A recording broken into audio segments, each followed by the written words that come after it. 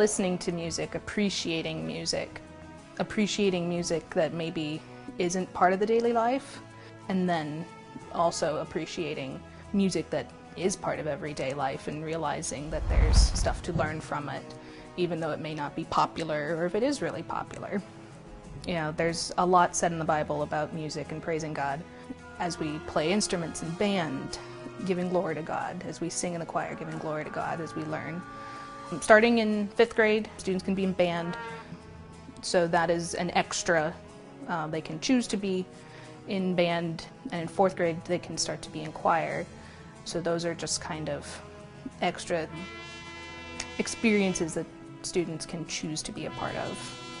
Here at Heritage, we can talk about God through music and relating to our music, where other places that we can't do that.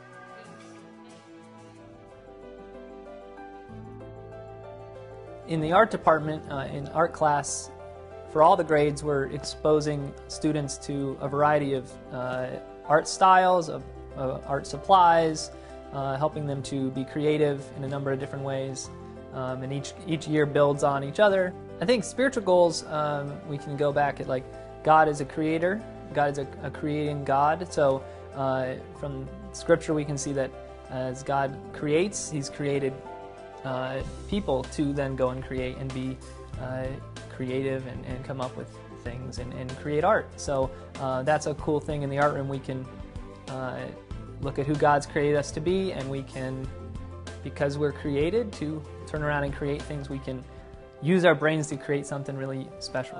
Special projects, some of our upper grades each year will do a special project, and that might include sometimes some field trips locally. There's a number of art exhibits in downtown Canton. Yeah, I think it's special because maybe students at home don't have access all the time to the art supplies that we can use here. So I think it's a really unique opportunity for kids to come to school in a class that's a little different from the rest of their day, and they can get exposed to all those kind of supplies and the types of projects we're doing, and really dive into something that might be new for them. Every single time the kids come to art, they're learning something. They're trying something new, and I would just say there's something really powerful, I think, about parents who can encourage that exploration, that learning these new skills and learning and trying to see the world around them and trying to put that into something that they're making. So seeing that time in art class is not just like wasted like playtime, but as a really impactful time where they can grow, I think is what makes art class really special.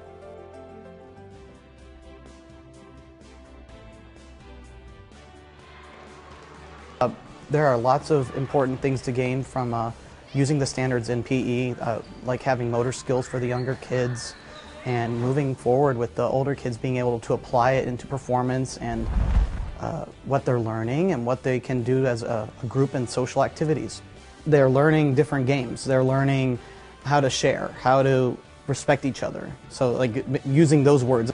The goals in PE are going to be revolving around working together and having Christian values to know how to act together and work together in as a team sport or an individual, and knowing that there's something to learn from PE that they can use in any day activities.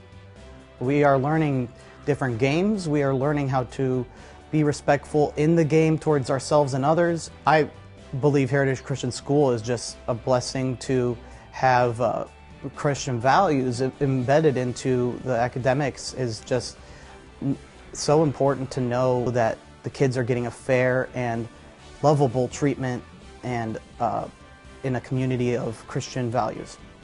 I'm excited to learn different ways to implement health benefits with PE because it's physical education, so their bodies and how they can maintain that, and a healthy Christian value and also healthy physical value of knowing how to be in shape and within the national standards of how to be able to maintain that going forward.